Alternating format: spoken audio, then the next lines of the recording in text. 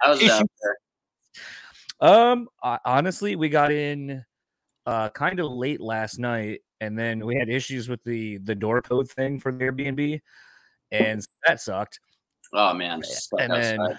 Yep, stuck outside for a hot minute, and then we had to get in through the garage, and then smoked a bunch of weed and went to bed because I thought we were going out and getting food, and that was not the case because everyone's like, "We got to work in the morning," and I was like, "That fucking sucks." I'm gonna get real high so I can go sleepy time real good. And then I got woken up and it was like, "Hey, can you go get us groceries?" Like, I guess. Yeah, you're like all bleary. You're like, "Come on." Oh man. Could have used that last night. So I think today, as soon as I'm done with this, I think the ladies, my wife and our friend, are done with work, and then we're gonna go explore. I think we're gonna go to a dive bar and start our vacation. That's where it's at. Yeah, we were about to go to Nashville this past week. I would have been there right now, actually, strangely, but we postponed it because fucking Omicron and whatnot. But yeah, I mean, it looks like you're dressed for it to be here more than I am, right? Yeah, it was flare. Yeah. I wasn't told if you had anyone at a certain time or how long we had. Usually I try to go about like 45 minutes to an hour. Is that good? Yeah, whatever works, man. I'm just here, so. Fair enough. And honestly, this is just more of a conversation than anything. So I'm not going to be like, so your last record was this, and then this one seems to be more of this, whatever. Like, so that's not fun. Yeah, this is probably the first thing I've done for this new album cycle. So that's cool. Can I come back in like 2 minutes? I have to fix my mustache. Yeah. Thanks, man.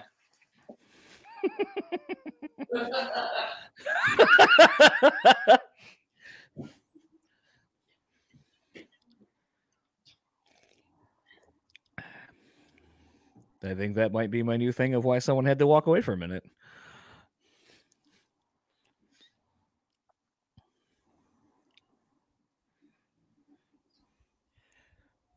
I seriously don't know how the dude from 2 Minutes to Midnight always holds his microphone like this. This is like really annoying.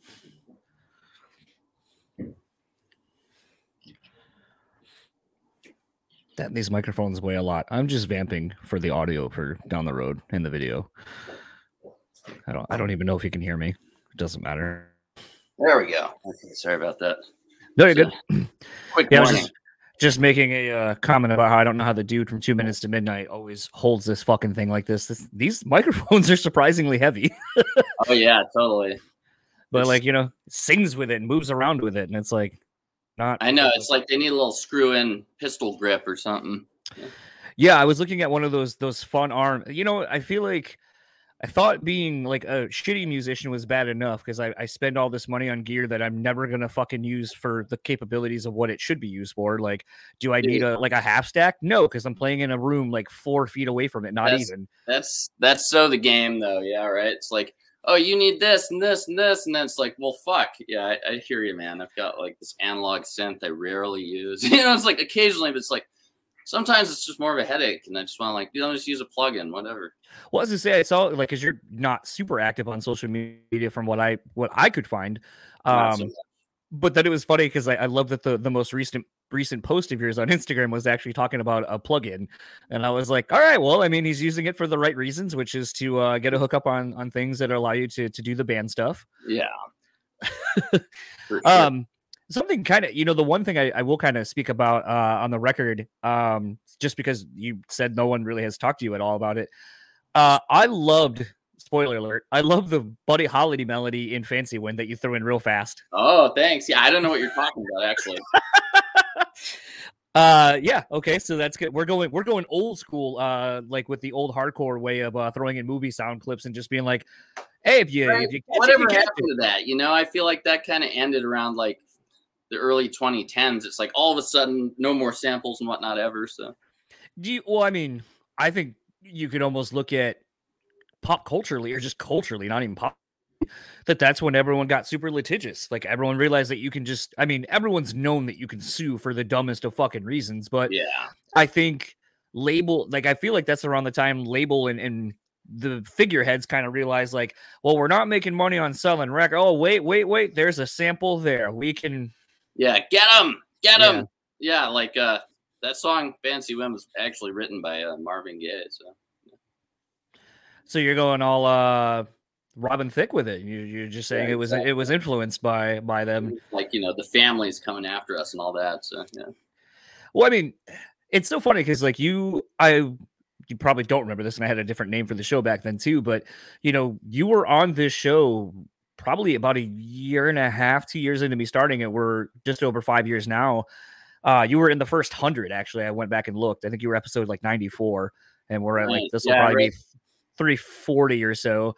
But it was just kind of funny thinking about how much has changed just in general, but even with your band. Like, I went back and kind of listened to it and felt like a dick, kind of being like, so tell me more about, you know, this John Goblikon thing, this character, and, you know, the touring. And at the time, you know, it seemed like you were kind of figuring out what all it could be. And to kind of look back now and just see, you know, between the success of right now, there's a book that John's got, and, you know, just the I mean, fuck, Post Malone and Joe Rogan talked about your band. Like, I mean, I know you've posted about that, the clip itself, but I mean, kind of walk me through what that was like, just kind of being like, it was just like icons right now.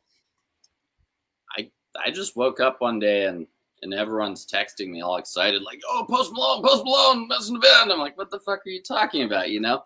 And I looked, I'm like, oh, he mentioned Necro. That's pretty cool. And yeah, that alone definitely brought some traffic to our page and our YouTube and whatnot. That was pretty cool. I was glad to hear the dude was a metal fan, and for some reason he heard Necro. I think our music video director, Brandon Dermer, is mutual friends with someone that he's friends with, and that's how he heard about it.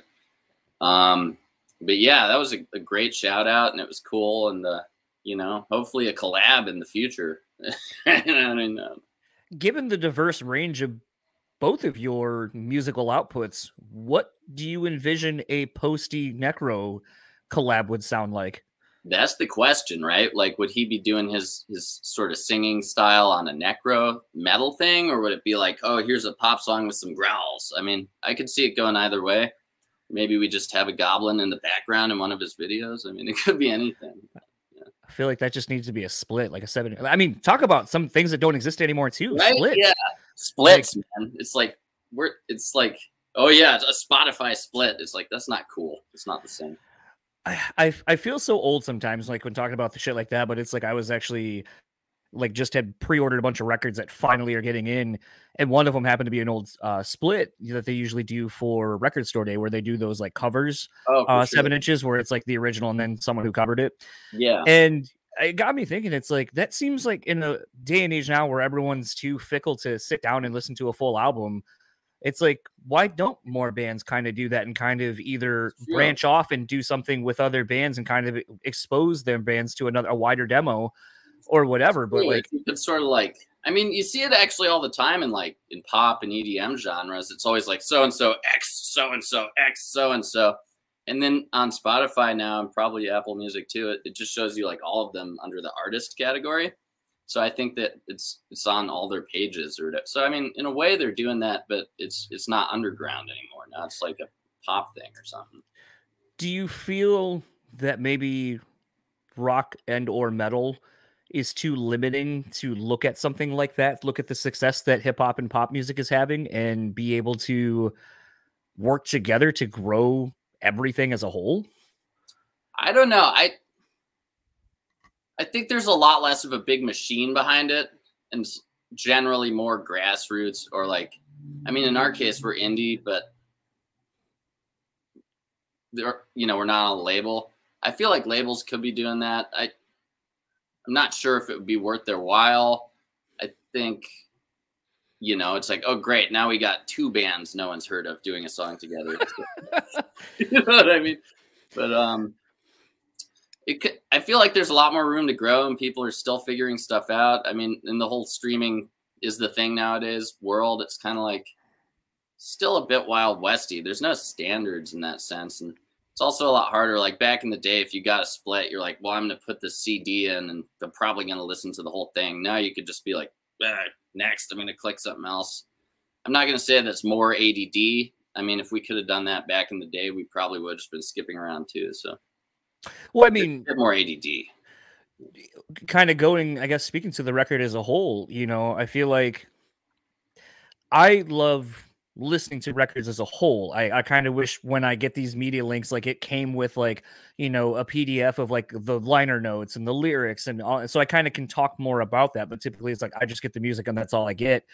But it is something when I looked at your record, you know, the what is the technical term of almost like a cross section of the goblin, but kind of done on like old parchment paper kind of looking stuff. Trying to go for like a medieval looking medical document or something. Right. Yeah. But I think there's actually a term for that kind of style or that kind of imagery, but can't think of it. But regardless, it was one of those things that I kind of was looking at the thing. This record feels like a full album. Like it was meant to be as it exists. Songs go the way they do. And it just kind of makes me wonder, like, doesn't it kind of suck, like you just said, knowing that like you're going to kind of have put forth all this effort and energy into something and someone's just going to be like, okay, this is it. Fancy Wind, you know, like they're like 3 or 4 songs they like, put them on a playlist of their own, and then that's it. And the rest of what you've spent your time on kind of goes by the wayside. Yes and no, because I don't really care. I mean, if people are listening, they can listen however they want. For one, that's the thing. But I mean, I think for us, like myself at least, and Alex, and probably the rest of the band, like we all have a soft spot for albums too. Like albums, you know, I like still listen to a vinyl here and there, or if I put on an album, listen to the whole thing. Yeah, and a lot of people now don't focus on the album as a whole, I guess. But a lot of people still do, and there's still people who get the CD and people, you know, they have it in their changer in their car, or there's people who like vinyl collecting and stuff. And I think, you know, even if that's like the vast minority of listeners, it's still cool for them to be able to have that experience. And just for us, it's like something that we feel like would be kind of shot if we weren't doing. Like, it would be like, oh yeah, well, no one's going to do this, and so fuck it. You know, that's not like how we operate. So if that makes sense. I mean, I'm not too worried about it. I think, like, you know, we have a lot of like kind of core super fan types. I feel like they're probably going to listen to the whole album. And then people who just find out about us through, like, you know, however they find out about us, if they want to like check out some singles, by all means, you know, I mean, but if they want to check out the album too, I don't want that to be like a weak point. Like, oh, this doesn't even sound like an album. Whereas if, you know, if they do listen and they notice like, this is cool, it's like a whole album, then good. I mean, that's basically my thoughts. Yeah, I know it just gets like, why am I wasting my fucking time? This is all such a pain in the ass. Like, Jesus Christ, how long have I been working on this? No one gives a fuck. But like, the other part of me is like, well, you got to do it because someone cares, you know? Well, it almost goes to the point of like, you know, I look at a lot of, you know, independent bands actually, and it seems like they borrow a lot from pop and hip hop, where it almost seems to be, it's not necessarily an album. It is the single. The single is kind of, we're reverting back to like how the music industry was back in like the 50s and so forth, where you toured around. So, and then all of a sudden now, instead of it just being the 7-inch or whatever you're buying and then a tour, it's like, well, here's the, you know, we're going to use fancy, or like, this is it. Like, here's the, this is it line. Like, here's all the merch for it. Here's the single, the 7-inch, whatever. And then, you know, maybe Fancy Wind is your spring collection or whatever. And everything's built around your brand, essentially, not just your band and your music. It's all encompassing, which is kind of interesting and kind of weird to kind of look at it that way. It's interesting in a sense too, because like songs, I mean, there was popular songs like back in maybe the 1800s, there'd be like a piano in every house and someone can play it, and that was songs. And then there's wax cylinders and people are like, oh, what could we do with this?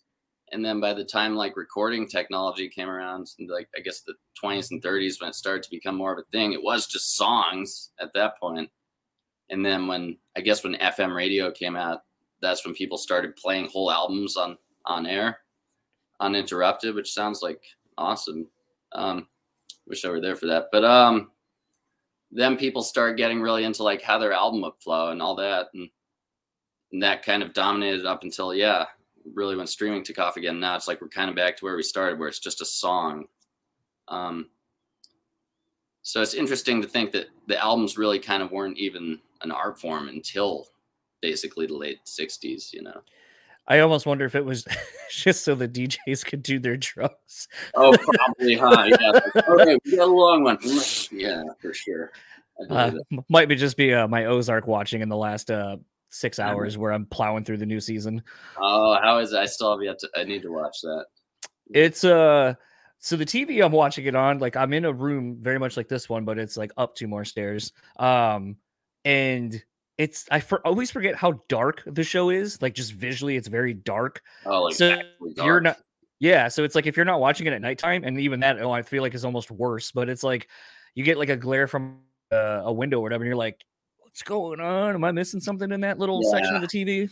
Like, it's like I appreciate your artistic vision and stuff, but come on, not really. Yeah.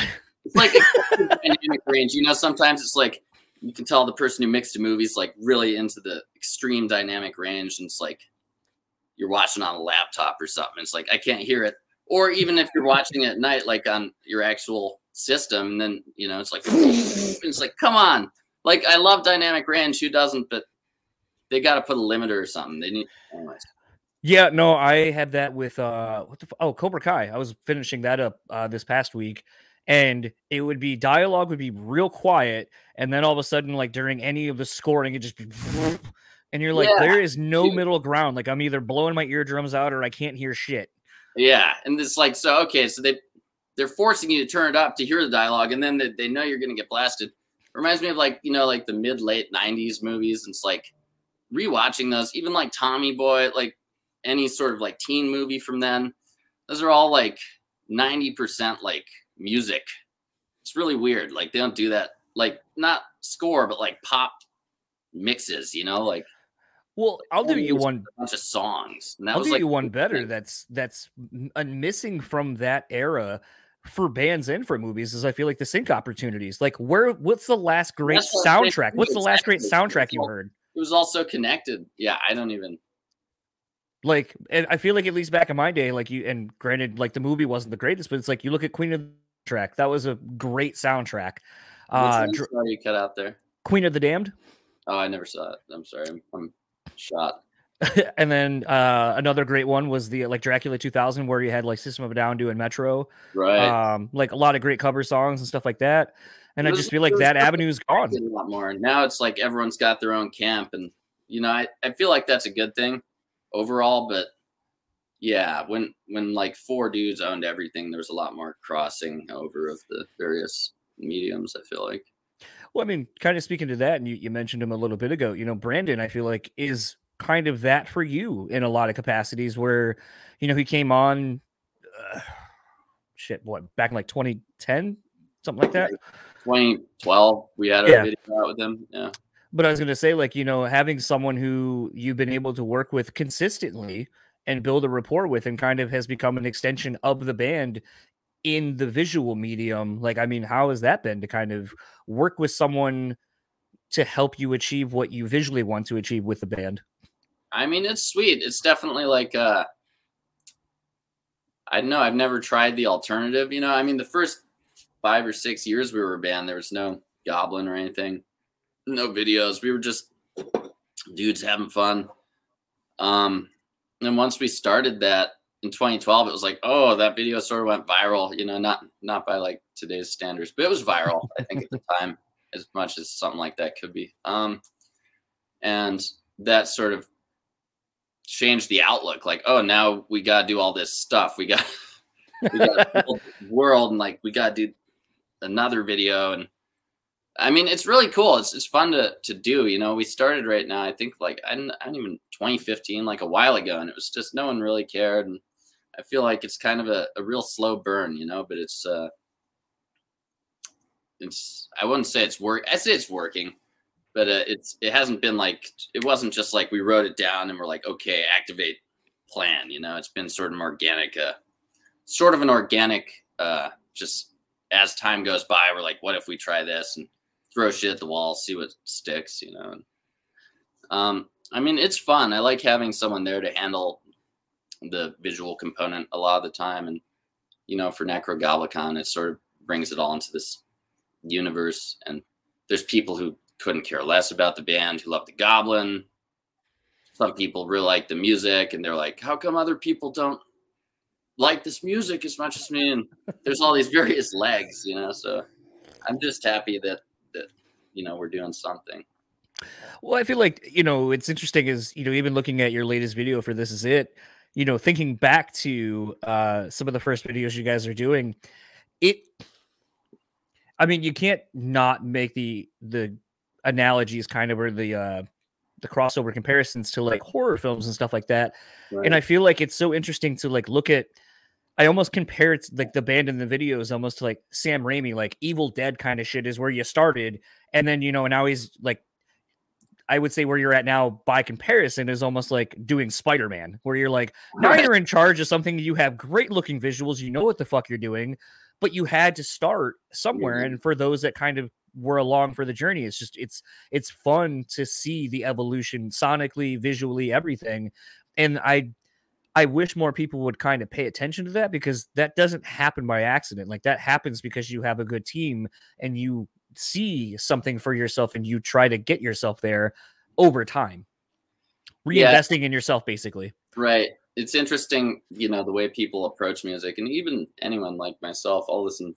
I mean, it depends, but like this last album, I mean, I was working on it pretty much nonstop for like 3.5 years or something. And, you know, it turns out, oh, it's like 50 minutes or however long it is. And it's like, you listen to it and it's consumed. And it's like, that doesn't, it's not a fair representation of like the actual time it takes to put into something like that.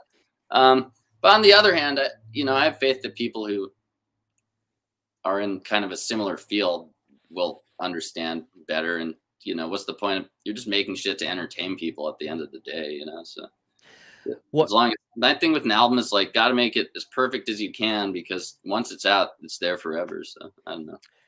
Yeah, it's funny. I've been really interested in this concept, and I don't know if it has a name for it, but just, you know, I kind of realized a while ago that we as fans or music appreciators usually about 2 to 3 years behind you as the creators, because when you release something, like you said, it's now ours. It's the public's to consume.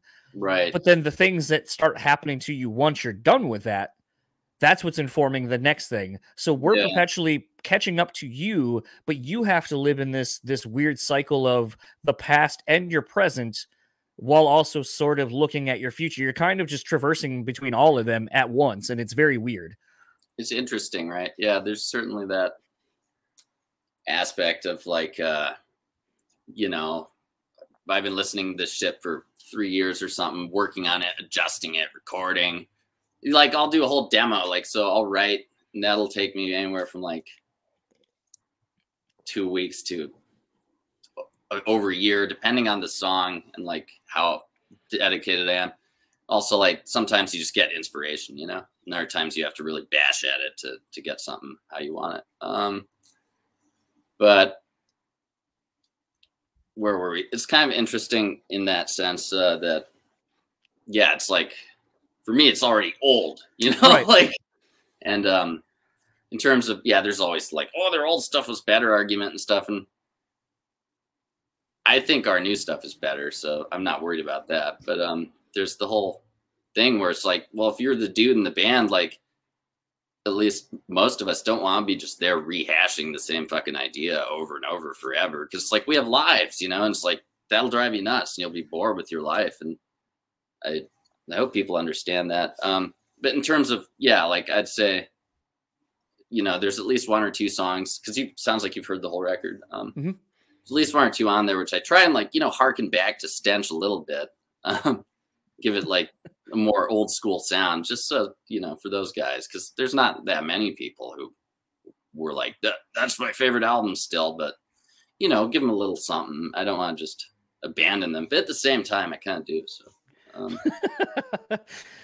you know, it's just, it's interesting to live in the duality of not being in any state of existence in one spot. Like, you know, and I saw it incrementally with this podcast, where I'd have someone reach out to me and they would comment, or if they're like close friends and they listen, they would text me something and I would be like, what the fuck are you talking about?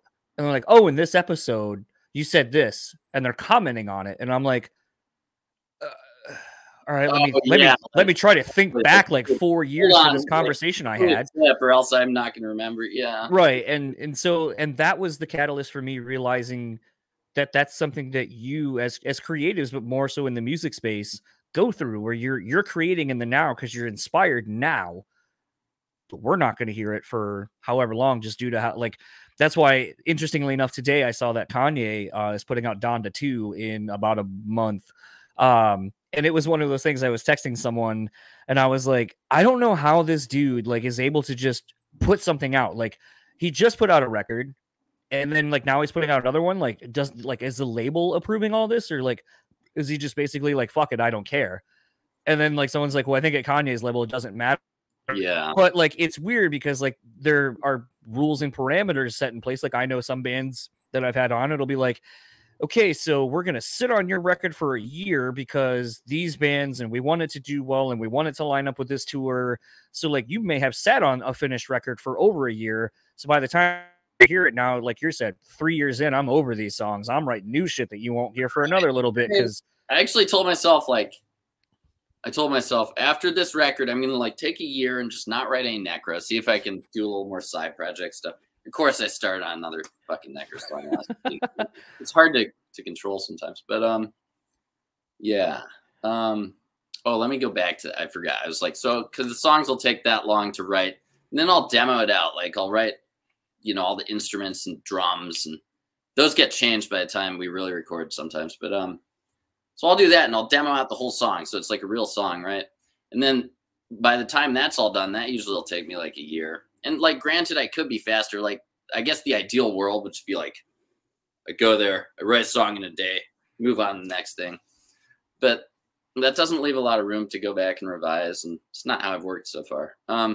So at first you do that, you create this whole thing. So you have like your own version of the record essentially, but it's like demo, you know? Mm-hmm.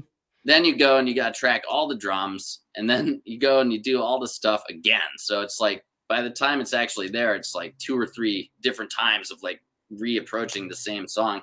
So at that point, you lose all objectivity on it. So if you've ever, you know, you can't have perspective. Like, by the time I'm done with the record, I'm like, this is just oxygen to me. I don't really understand how it's going to be to someone who's never heard it, you know? Well, that's why I always find the demoing process so interesting. And a lot of those, again, speaking to like antiquated forms of medium, but like the making of records that would usually come out with an album, and to see, cool. You know, the band, you know, pre-pro, you know, the demo to the pre-pro, how different things change there from pre-pro to actually recording. And then it's like, oh, well, I have this new inspiration, or, hey, someone happened to be in town and now we have a guest musician, and now this part completely changed, to hearing the final versions. Like those major bands back then, but like they would just lock out a studio for like months and just live there. So, I mean, that's like some crazy dream to me, you know? I don't see that never happening again. Well, I mean, I feel like musicians now are doing that on Twitch though. Like, and I joked earlier that you're not super at you know, socials and stuff. Would that be something, maybe an avenue that might be fun for you, is to kind of maybe as a band create like a Twitch thing and just kind of go through either guitar playthroughs, or for you, like, hey man, like, I'm going to go through the early versions of this song. You know how it sounds, but let me show you like how I pieced it together, the plugins I used and all that. Would that be something that would interest you at all? Yeah, I mean, we've definitely talked about it, you know, before. And yeah, I think that Twitch is, yeah, it's not a bad idea. I guess the socials for me are like a mixed bag, you know, like I don't really believe in the way they operate. Kind of annoys me that it's just like this.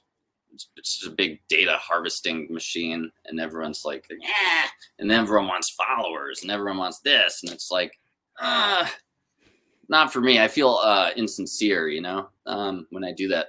But Twitch would be fun. It would be fun to be like, oh, weekly, let's make a song or something. I've definitely thought about that. It's also just a matter of like, I can be fairly inconsistent as a person, so I'd be like, it'd be kind of hard for me to like, okay, it's Friday, I have to do this, but I would love to do it sporadically, you know. It's maybe a bit of a weird question, but I happen to notice when you were talking with your hands like I do, you have presumably a wedding ring. True. So something I always kind of find interesting is finding balance.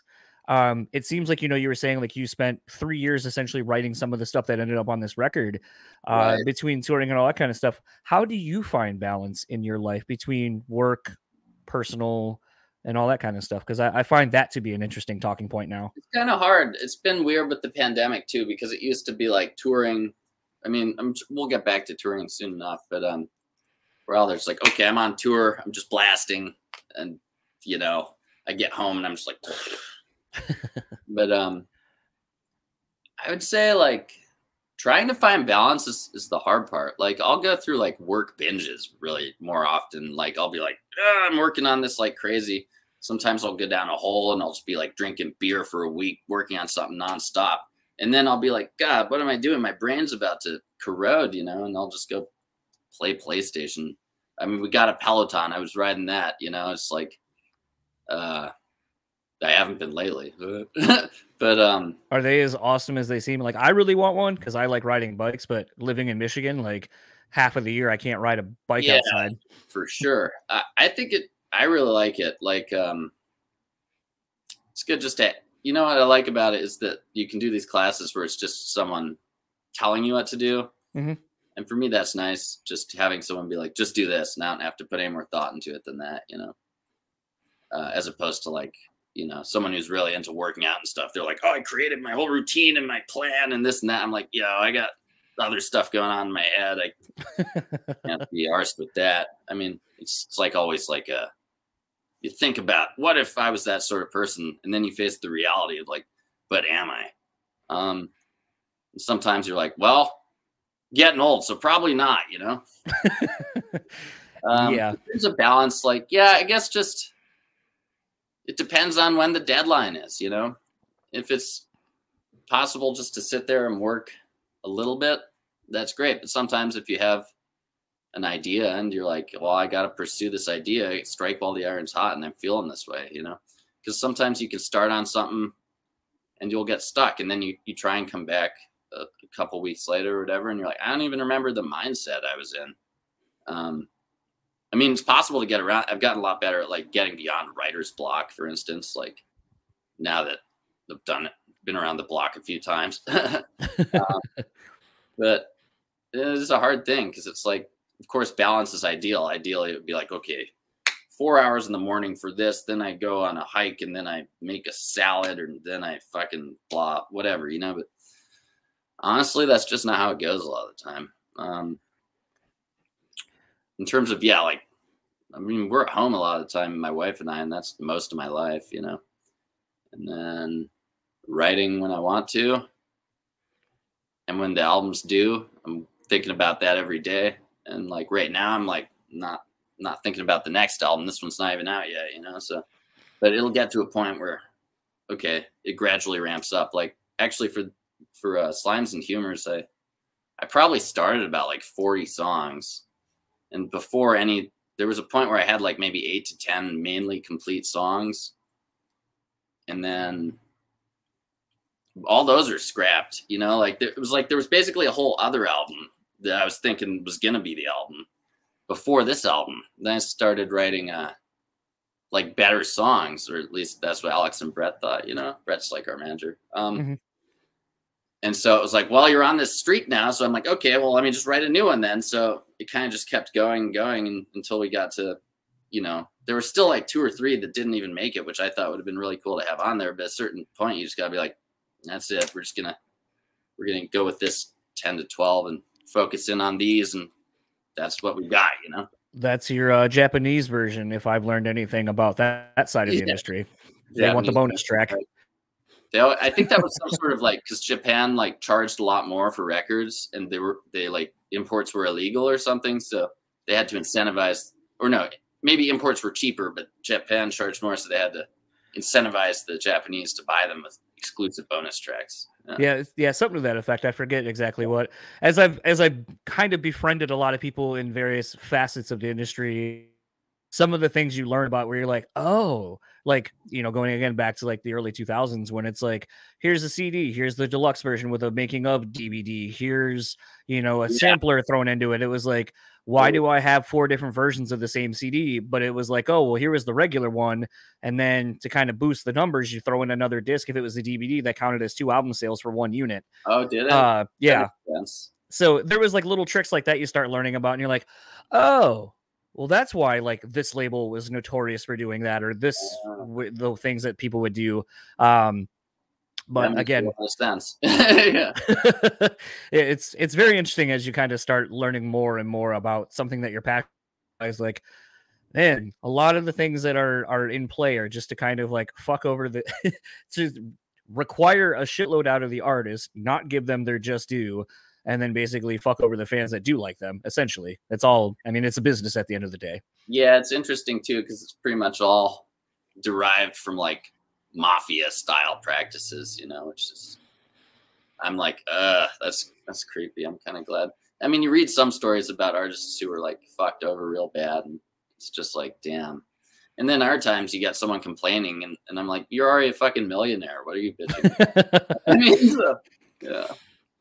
Well, I mean, the thing that like, you know, and I don't want to get into your logistics, but I mean, logistically speaking, your band seems like one where it'd be like, how the fuck do you budget a tour with as many people as you have? Like, because you need the keyboardist instead of like having, you know, you could, I guess, do backing tracks for that. Yeah, it's like you know, like we, for a time there in between keyboardists, we did tracks and we just built a big robot out of cardboard and said, Beepus is playing the keys, you know?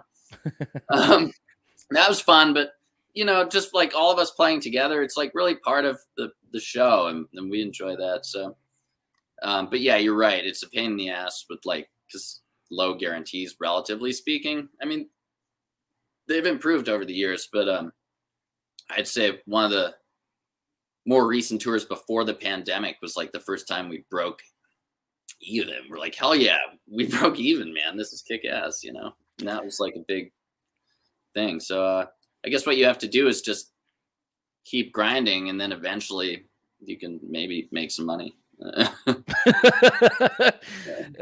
Yes, you can. Yeah. I feel like that's kind of the unfortunate thing sometimes. You know, I think I've told it a couple of times on this, but I remember the Browning were staying at my house after a show, and the then guitar player and I went to Papa John's to get pizza. And he worked at Papa John's wherever that he was living, so he had like free points to. Oh, nice! He had the hookup. Yeah, so he just like redeemed his points, got a free pizza, and then some kid, as we were leaving, recognized him and was like, "Oh man, like, you know, how do I make it? How do I be like you guys?" And then I was just like, and then I kind of walked away because I was like, "Oh, this is awkward." And then I was like, "Did you tell him that the van you're literally driving here is your house?" Yeah. And like that you literally had to redeem your points to get a free pizza because you have no money right now because you already advanced your per diem for the day. Yeah, it's gnar, man. It's funny. It's like and I don't know what it is like today, but definitely that perception, you know, of like, I think even like a kind of like, you can't be accused of selling out anymore for one. Like, no. Are you serious? Like back in the day, I feel like if you were an artist who made it to like music videos, you already had like a solid advance. Like I worked for a composition studio for a while as like an intern, then assistant, or no, I was just an assistant there. But those dudes, I remember he was telling me like, oh yeah, I got like a songwriting deal in the early 90s. He was like a whatever songwriter, honestly. Nothing, no like charting hits. And he got like $50,000 just to like write them some spec songs. That's how it was for a while. So I can see why people are, you know, who think that, but that's not how it is now, at least in our world. You know what I'm saying? Like it used to be like a thing, like, oh, I'm just some dude who writes songs, and they're like, oh, I like this song. Here's $50,000. Make us 10 songs, you know? And then there you go.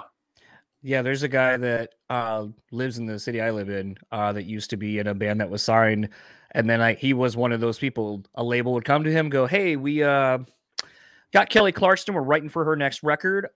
We want a pop song, like a big, you know, first single kind of a song. Want a ballad and mid-tempo song in between. Need it in 2 weeks. da da da da, and then he, you know, writes whatever he writes, and they're like, all right, feel that first, you know, that's definitely a first single. We'll give you 50,000 for it. And he's like, I think I kind of really want it. And they're like, all right, so we want that in the ballad. We'll do 75,000. And they'll be like, right. And then they're like, all right, well, we really want that one song, 75 or 80,000. He's like, all right, cool.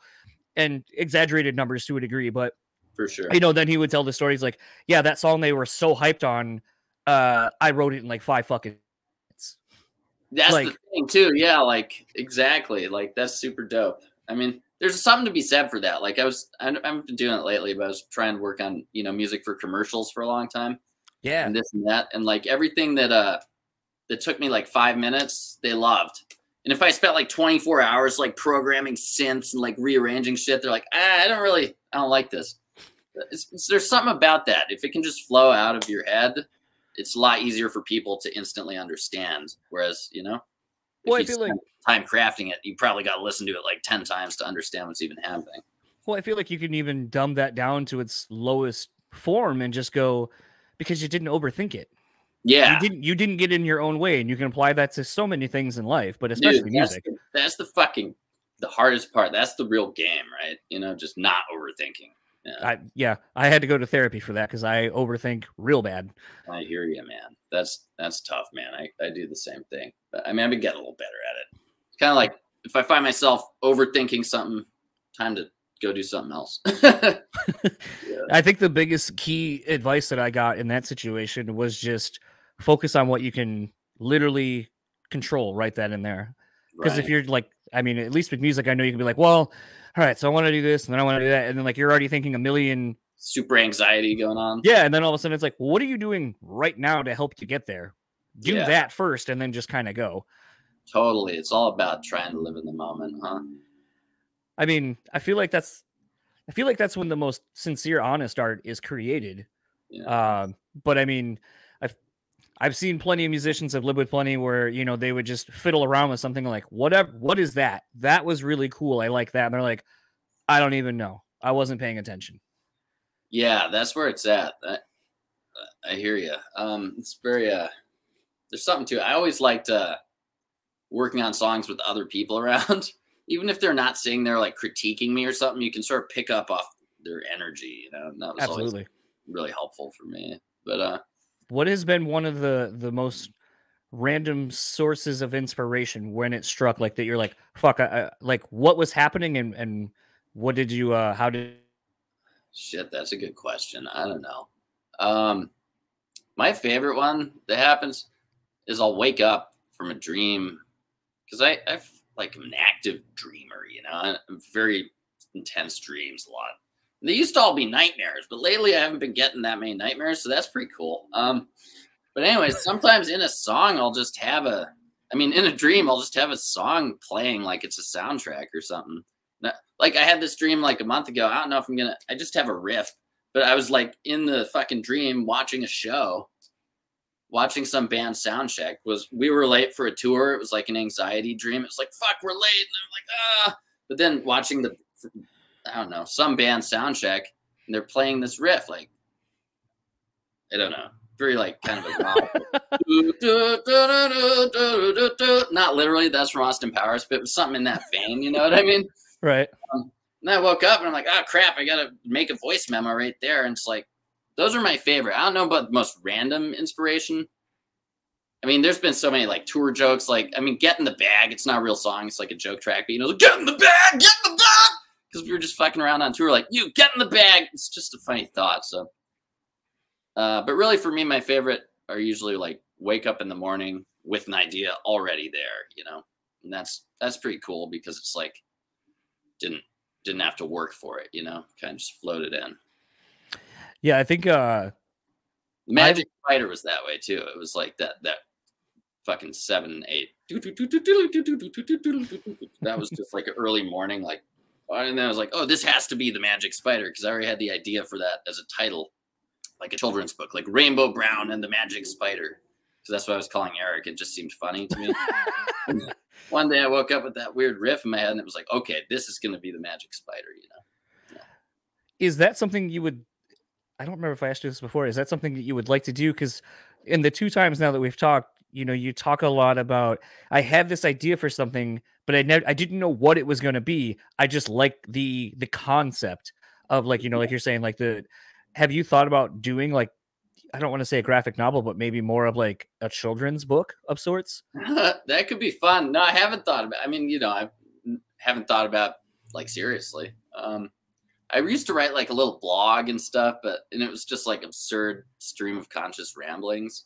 That was a lot of fun. I guess I kind of fell off and went into like a depression hole for a few years or something. But I've been thinking lately again about like writing because it's a pretty fun outlet, you know. And it can be. Or you can just start beating yourself up about it. Or that, you know, but I feel like that's already pretty much taken care of. So yeah. Yeah. Having written for an online publication about doing show reviews and a couple of features, I would write notes down, especially at shows. And I remember someone at Rob Zombie, I was like jotting notes down of like visuals and things I was catching because I was like, I'm not going to remember this when I'm trying to think back. Oh. And so old man was just like, it's the problem with you young kids. You're just always on your fucking phone. Like, why don't you like look at the fucking show that you paid money for? Right. And then, like, I didn't know who he was talking to because I was literally looking at the show, like, and was looking around at something. And then I was like, are you talking to me? He goes, yeah. I was like, I'm here to review the show. I'm writing notes down, dude. And I turned my phone around and I had like paragraphs worth of shit. And then he was like, oh, and I was like, and I'm also constructing it so it kind of fits like the flow of the evening. Like, yeah. And then I was like, I'm watching, but I'm also jotting notes down. But it was just so funny to like have someone like an old person call me out for it. And I was like, I'm working, dude. That's true. At least you had a good comeback. I've been annoyed at times watching someone just looking at their phone, filming the show. It's like, you're here right now, man. Yeah. But not if you're on the job.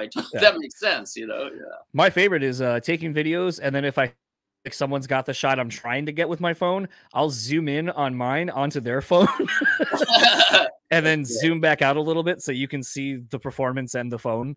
Just, nice. I don't know, because I realize the stupidity thing, but I'm also like, this is kind of funny, like inceptioning it, like this guy's got the better shot. It's some meta action. Yeah.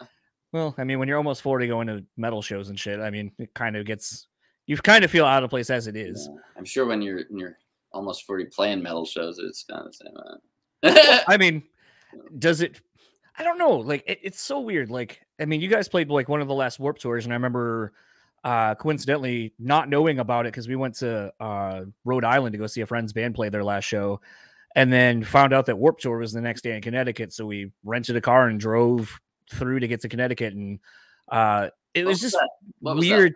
What was that? What, in Hartford or something? Where was that? Yeah, it was Hartford, Connecticut. Was it like kind of like kind of like a park? Yeah. Yeah. It was way nicer than going to Detroit, which is in a fucking parking lot and you sweat your balls off. Like my wife and I had commented how much nicer it was being somewhere else for a Warped Tour than in the Midwest. Yeah, that's like cool. There's trees aplenty, and everyone just seemed to be a lot more jovial. I never went to one really growing up, but I mean, in the Bay Area, it was basically parking lots. Yeah. But I was gonna say, it seemed like, you know, it was almost like the perfect storm of like old people like myself, you know, with bands like Acacia Strain, you had Silverstein, you had a lot of bands for people of our age, and then there was kind of you guys who are older but are newer, younger crowd. It seems, you know, the fans of, and I don't want to, you know, say it like this, but it's like the people who, you know, got into extreme metal through things like Death Clock or, you know, Metalocalypse and things like that, who like a little bit more humor with their music and so forth. Like, it was really weird. In listening to the new record, I had this really weird thought where I go, you guys are like the metal version of Foxy Shazam. Oh yeah. And I was like, I know that may not appeal to a lot of people, but I love the fact that like Foxy is just who they are unapologetically. They have fucking fun, and you have fun at their shows, whether you like them, know them, or anything like that. And you guys very much encapsulate that same vibe. That's the goal, I think. Thank you, by the way. It's just a matter of, you know, there's pretentious bands, and we have you know, we want to be having a good time for us too. It's not, I mean, it's great to have fun, and we've never taken things seriously. We're called Nekrogoblikon. Like, if you came for that, you didn't come to the right show, you know. We're gonna be having some fun. And yeah, I mean, honestly, like, we're all friends in the band. We've been through many different lineups. We haven't always been all friends all the time, but this current lineup, we just have a good time. Like 90% of the time we're all laughing, you know, and I can say that, like, if it weren't that way, I'm not sure I'd want to be doing it still, you know? I think that's the realest part of it now. You know, like I was just an episode we just posted recently with Michael from Volumes. You know, he had posted a tweet about if the industry shuts down again, a lot of bands, and more importantly, he said brands will probably fall by the wayside. And he goes, so what are you doing to ensure that that doesn't happen? And we kind of got to talking about people having, you know, pivoting in the industry and finding their way in other industries by utilizing what they've learned in the music. Uh-oh, your mic cut out.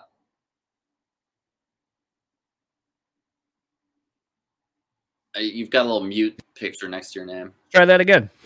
There you go. So you were saying something about pivoting.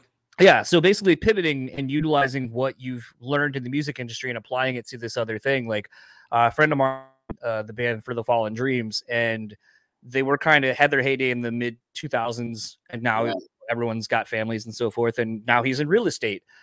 But what he's been doing is almost doing what bands do for the premiere of a video. Like, here's the 30-second teaser. Here's kind of like, hey, come back on this day. Oh, that's fun. Yeah. With houses, and you're like, I recognize him doing that and where it came from. But in real estate industry, people are probably like, I've never seen this before. No, it's new, but it's not. And so to me, like, I feel like that's the thing that I find interesting, that I think a lot of people are finding ways to be creative and finding ways to use what they've learned in the industry and applying it to other things. Like, you know, I didn't understand what you said you did before, you know, Necro, but I feel like you probably have applied some of those things to the band, and maybe vice versa. If you're doing work outside of music industry, you probably applied what you've learned in your time of touring and all that too. Yeah. I mean, it's just like a thing you do with your life, you know, they're all connected. In terms of like audio stuff, mixing, and there's so many parallels to that and life, you know. You're like, you don't want to overcook it. You just want to remove a little bit of crud. You want, and you know, you could go on. I could go on, that is, but it's all parallels. I mean, at the end of the day, everything that we approach is all parallel to itself. I think in that sort of acid way, really everything is everything. And if you can see those connections, then you might as well take advantage of that, you know? Is that's kind of the second allusion you've kind of made to psychedelics and stuff like that. Is that something that, I'm not going to say, like, ask you to like tell me like what you've done, but is that something you've done? And do you think it's unlocked a lot of that connectivity you live in that you've noticed? Yeah. I don't do so many psychedelics anymore, but I definitely had like a big phase back in the day, you know? Mm-hmm. And I mean, look at these modern fuckers all microdosing. These high-powered tech people are all fucking dosing themselves. I mean, I don't do any of that stuff. Maybe once in a blue moon I'll have like a trip of some sort nowadays, but I certainly remember being younger and tripping and being like, oh my God, everything is just fucking connected. It's so obvious in this state. And then, you know, you go back to normal and you're like, oh, it's hard to remember what I was thinking like.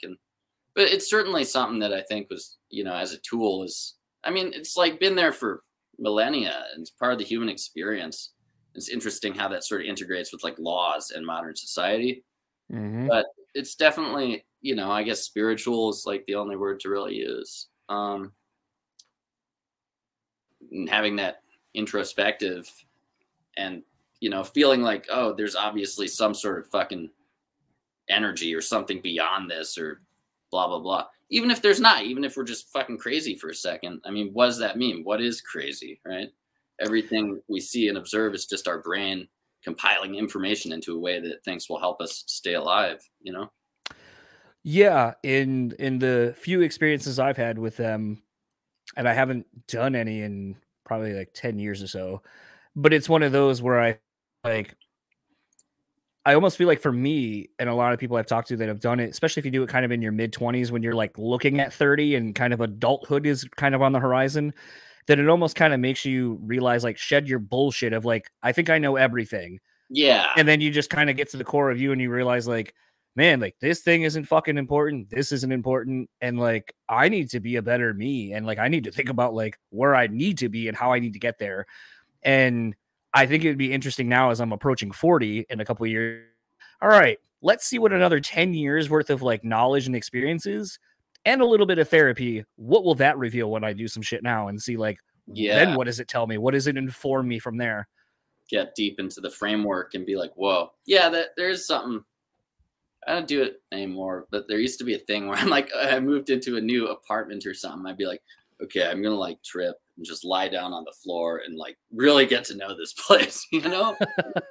Well, I feel like you're getting, like I said, you're getting to know you, because I think it just strips you away of all your own insecurities at times and just makes you deal with what you've been putting off.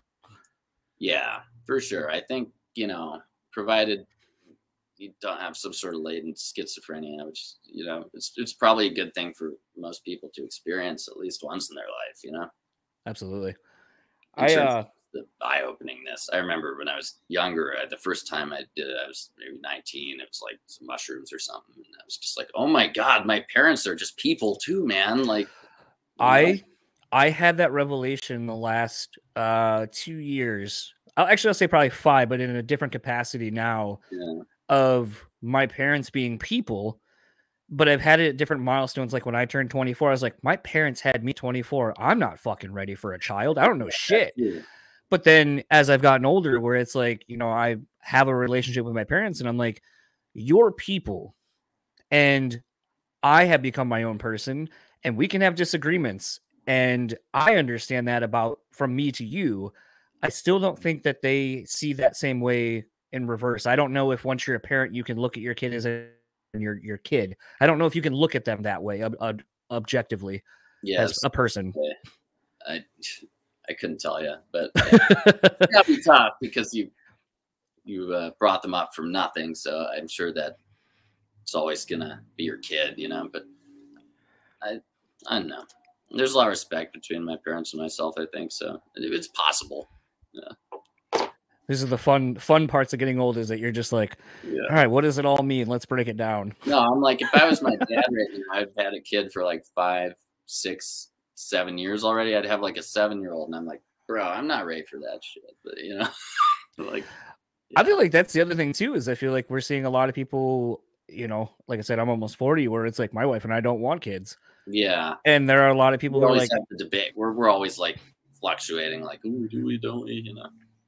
Well, I mean, like, you know, we decided to do this trip on a whim, and there's a lot of things like that we do, like, you know, and to me, it's like, I've always said, I'm selfish. I would rather have experiences. Like, I don't have the paternal instinct in me to do anything like that. And I was like, and if you do, that's fine. But, you know, I've always applauded a friend of mine who was like, you know, I use you as the example for people who talk about all the things they want to do in their life and they don't fucking do it. And he goes, I was like, oh, here's my best friend, and him and his wife, they don't have kids because they say they don't want them and they want to go do stuff. And they literally do. Like, he goes, on a Wednesday, they might go to some different city and go see a show, or they might go do this or plan a trip randomly or go do something. Like, they make their life as full as they can with experiences because they're not tied to a child. Yeah, I think that too. In the past, you know, when our parents were our age, kind of, it was just like what you did. It wasn't something you question. Nowadays, I mean, like, look at our fucking world right now. And do you really want to bring someone into that? And also, it's like, it's out there. It's not a thing anymore that like you're a freak if you don't have kids, you know, which is how it used to be. It's more so. Yeah, I also like to make people feel awkward when they go, oh, you guys are married? When are you going to have kids? And I'm like, oh, you know, I'm impotent, so thanks. Oh, nice. That's a good way to deal with it. Yeah. Just make them feel real awkward. Oh, yeah. I don't know. I feel like that's the thing now, is like there's so many weird societal things that in just everyday conversations to get to know someone. Like, it's the RSTLNE of Wheel of Fortune at the end. Like, these are the common words, we're going to give them to you for free, and then you figure out the puzzle from there. Like, those are the certain questions that someone will ask you. Oh, are you married? Yes. Do you have kids? And then it's like, well, now we're already getting into really personal questions. Like, right? Yeah. Instant. This is like, I guess, you know, it's like shaking hands and then people smell their hand afterwards or something, according to some documentary thing I was watching. Like, so they did like a study, and like they were filming, you know, for one of those studies, and they would shake the hand.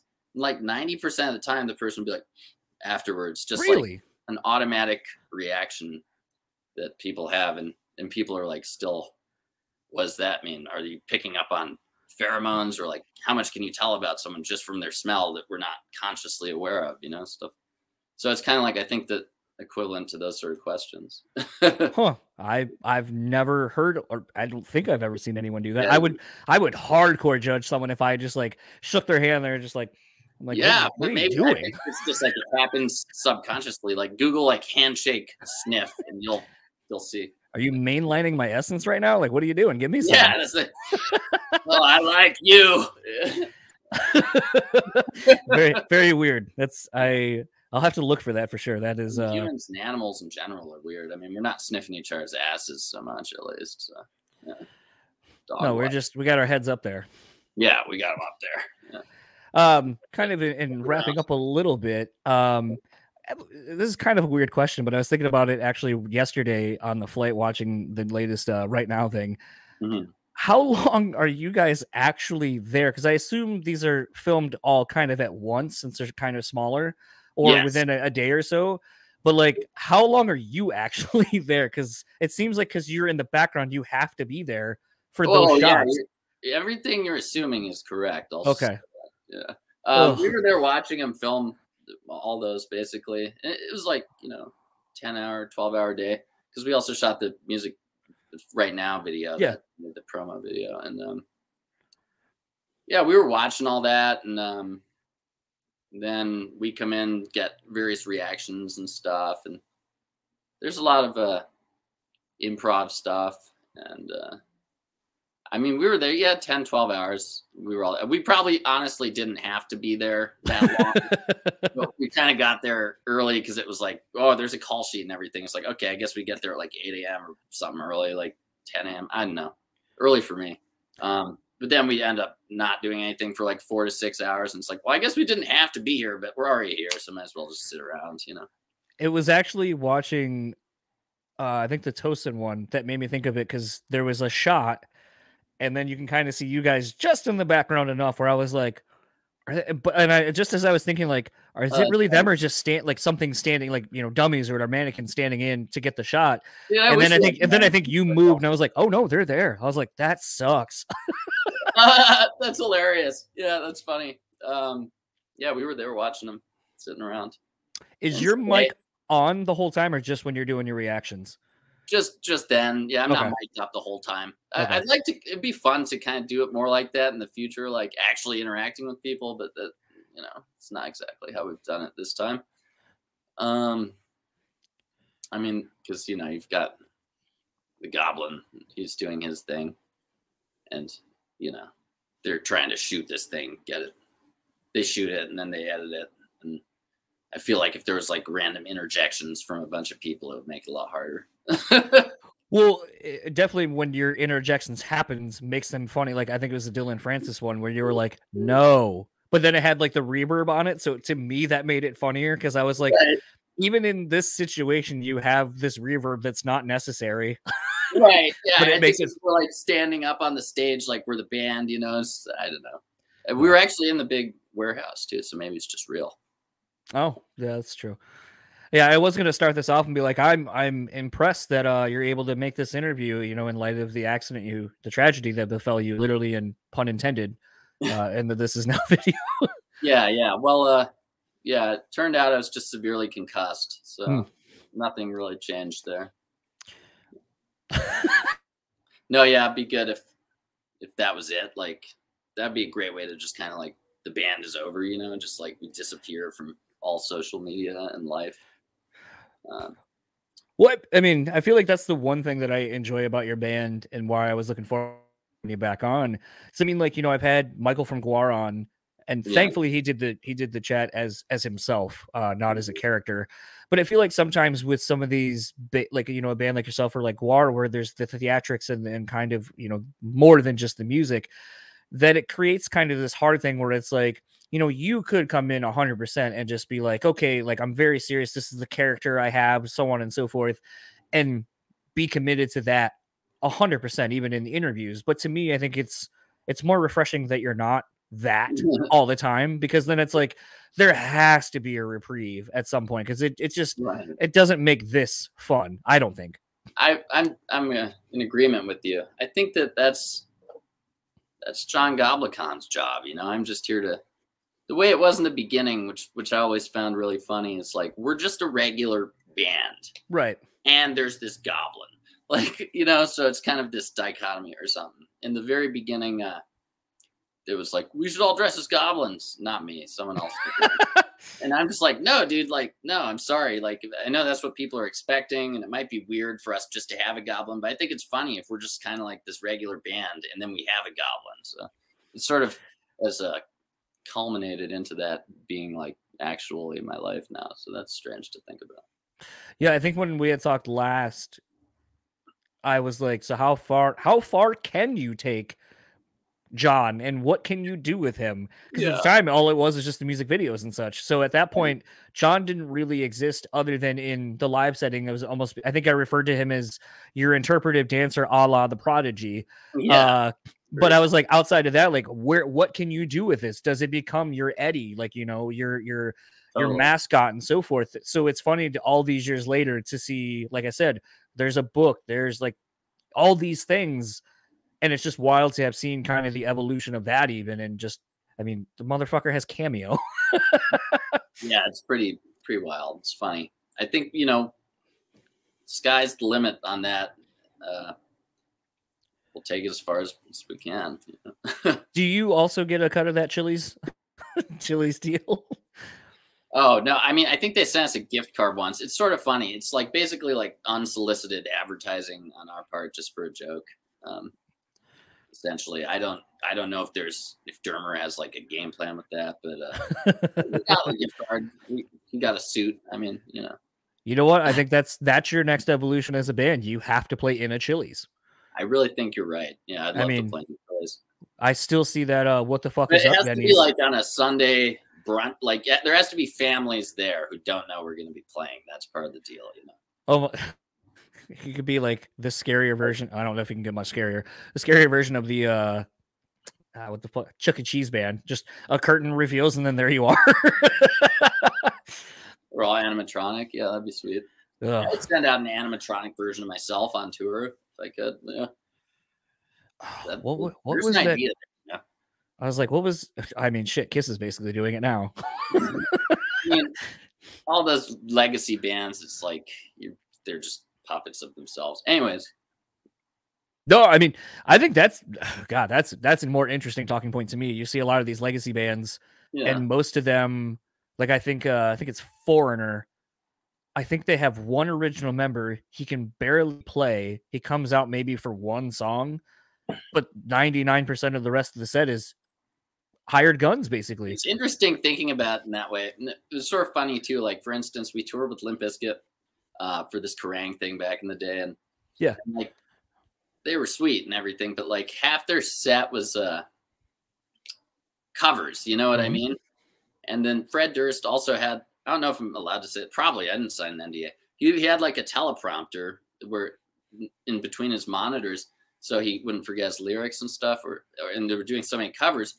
But then it struck me like we're basically watching them do karaoke because he's like reading these cover lyrics off a screen. And I'm like, they were still all like the real dudes except for the DJ, you know? And so it wasn't, I mean, if they're playing 30 years from now, maybe, but I just thought it was really interesting that like you're watching these dudes play karaoke, you know, basically. And if you're all just like, I mean, it'd be really funny to have a Nekrogoblikon comprised entirely of like different members, you know. You could almost do like a Trans-Siberian Orchestra to have a A touring and a B touring, hit like your A markets or a coast and coast. It's a lot like 10, 15, a long time ago. It was like my old bandmate and I were like, we wanted to make like multiple versions of Nekrogoblikon and have them all tour at once and stuff. Like, we're part of Nekrogoblikon West, you know what I mean? Like gang affiliated Nekrogoblikon. Franchise it out, yeah. I mean, like I said, I don't feel like we're too far removed from that. I think common, man. Like the guys I think the guys in Kiss pretty much have said that, like with the makeup and shit like that, people just want to hear the music, and that's all that matters at the end of the day. Totally. It's very weird. But I mean, that's what shows are, if you think about it from like a traditional like theater perspective. Sure, you have your original Broadway cast, but the show continues through so many iterations. So in that sense, it wouldn't be weird. But from what we're used to in music, it would be weird. So yeah. I mean, when I went to go see, speaking of Kanye again, we, wife and I went to the Donda thing in Chicago, and the biggest takeaway for me going to something like that, having been to all kinds of genres of music and festivals and all that stuff, was what does the ramifications of presenting an album that is not out in a live capacity, what is the ripple effect of that moving forward? Will you start to see bands and artists performing songs that aren't out, will never be released, and just kind of see how things react live in a room and kind of invite you to experience the creation of a living record, essentially? I feel that was more in the past. Like, I don't think you'll see us doing that because there's too much. Our songs are so, complex. It's not like put down the beat and we can perform it. It's like a lot of rehearsal and everything. But back before, it was this like, we'll have a click track now, and we have like extra keyboard sounds and samples. And we're all playing our shit, but you've created a show. There's so many layers of the keys that you'd need like 5 keyboardists if there were no tracks. But back in the day when it was just like raw, like Goblin Island, like way back in the day, I mean, we would play shit out that we hadn't recorded yet. And that was fun. But I mean, it's such a different experience live. And, honestly, Kanye, he's just like making power moves all the time. So I can see it from that perspective. But also for someone like us, I think people are really, excited to hear stuff that they're already familiar with. I know for me, if I'm at a show and I don't know any of the songs, I'm just like, what is happening sometimes, Yeah, I think that was the interesting thing. There had been. Wait, I got one more. Like, I saw Blind Guardian. Now I'm a huge Blind Guardian fan, but when I, when I first got into him, I barely knew anything except for the album Fly. I guess I got him around 2007 or something. And they came to San Francisco and they were just playing their classics, and the whole fucking crowd was singing along. And I didn't know any of these songs. And now I look back and I'm like, damn, if that was like such an amazing show, but I didn't even know it because I was like, what is happening? I had that happen with Meshuggah. I saw him open for Tool on the Lateralis tour. Yeah. And I remember looking over at my dad going, this is the worst shit I've ever fucking heard in my life. This is garbage. And now, thankfully, at least I can remember it. And I go, oh my God, I saw him on the Chaos Sphere album cycle. Yeah. And now I look back and I'm like, oh, Millennium Cyanide Christ, this was so fucking cool. I know. It's I appreciated it more. Like, same thing happened to me. I was like 13 or 14. And I saw System of a Down at like some not so silent night. It was a big live show for the Bay Area. And I wasn't really into them yet. But now I'm like, damn, if I could see them and appreciate them like I do now, But we're going to go see them soon. But it's like at an arena. It's totally different. Twofold on that. These will be my last 2 questions for you. Okay. So I'll tell you a story and then I'll ask you a question. So I went to Sonic Temple as media, and no one seemed to know where our media area was to go to. So I'm walking on the the arena floor, or actually it's the stadium floor, and someone's like, "Oh, just go to that tunnel and it'll be there." All right. So I walk in, show someone my pass. I have my backpack full of all my shit. Like, yeah, just go on right through here and it's right over there. I walk, and I'm walking with my wife and I'm looking around. I'm like, I don't think we're supposed to be back here. And then the door they pointed me to was System of a Down's door. And I'm just kind of standing in front of it. And I'm looking around trying to see if there's any information to where anything is. So I was like, if I'm backstage, there's got to be something pointing me to media. Right. So I'm looking, and then someone's like, can I help you? You look lost. I'm like, I'm looking for media. And someone pointed me here. And I'm pretty sure System of a Down's dressing room is not my media area. And they're like, no. They're like, yeah, you got to go this way. That's fine. So I was waiting for someone to possibly pop out. But have you gotten any feedback from your System cover at all from any of the guys? The dudes themselves? No, no, I wish we would. But they're probably. I know Serge lives in New Zealand. Jealous. Sure. Jealous. That's a great place. We went there on vacation. It was the best. I'm like, I would move there if I could. I don't blame you. But I think someone. friend of a friend was friends with Darren. And they said he heard it at least. So I think they've heard it. And, you know, it's a pretty cool cover. I don't know if they're probably like, what the fuck is this? Who's the band? Why is it like a trap song? I don't know. But I don't know. I hope they liked it. I hope one day we cross paths and they say we fucking hated it or we liked it. You know, good to know. Would it be better if they said they hated it outright? Like, would that just be better? I don't think so. I would be like, damn. I thought you might have liked it, you know. Your original thing is so raw and real, and then we made like a really overproduced one, which I like. I spent like a long time on that cover because I produced it basically, and it was a big pain in the butt. Like I've like found like stems of their tracks on YouTube from like Rock Band, listening to all the things, trying to make sure I can get it all right. And I got like 90% of the way there. Like there's like a tempo change like every fucking bar almost in our version, but whereas in their version, I think it's just like, you know, actually a human playing and then maybe some loops here and there. So it was a really fun process to try and like extract all the DNA, but yet make it glossy or whatever you want to say. I don't know. Sheen. I know. I'd like, it'd be cool. It'd be super. I'd be like, you know, fan mode if they were like, oh, we heard it, you know, but they probably heard it. I'd probably listen if someone covered one of our songs. Maybe Loudwire will get you to do one of those where you just got to watch all the covers of your own band stuff. Right? Yeah. That's the thing they like to do for content. I feel like, you know, like in like 20 years, someone will like do a cover and it'll be like, really? How do you even find us? Yeah. I found you on TikTok. Right? Yeah, TikTok. No way. That's just like pure send all your stuff to China. Yeah. Well, my wife and them have it. I do not. And No, I feel very much the same way. And I'm like, what is it? And they're like, hey, you get like no one can tell me what it is or what you do. Let me like, get another addiction, please. Hook me up with another addiction. That's what I need. Yeah. Well, cool. Yeah. I mean, you know, you're going to watch it and then be hooked on it. You know what I mean? So, yeah. Well, this has been a lot of fun.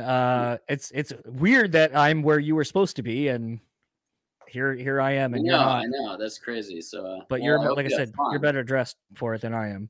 I know this would have been my main staple out there. Yeah, my dad got me this. He's like, you got to wear this on stage. So I'm kind of, this is my debut of the new frilly rock mount. You got to come off a top rope Macho Man style with the frill. Yeah, it's kind of got like a bird vibe. You know, there's a lot of opportunity with this shirt, so I'm looking forward to those shows. I can't wait to see you in a pit with that. That'll be great. No, this is too precious. I won't go with the commons. Well, it was really fun talking to you. Hopefully some touring will happen soon and you'll end up somewhere where I'm near. Maybe we can do one of these in person and or at least share a beer. Or yes, sir. I'm sure it'll happen here in the next year or two. But you know, we're just all watching the virus sphere and whatnot. Bands are touring though. We'll be out there soon. What would you like to plug? Anything online? Not so much you. We already covered that, but anything online you'd like to plug? Like not Nekrogoblikon? Well, I mean, like I said, I was joking. You don't really have social, so like, than you. What online would you like to plug? Actually, if you want, you find it through the Necro page. I just barely post. I might once we're on tour, I'll probably be posting more again.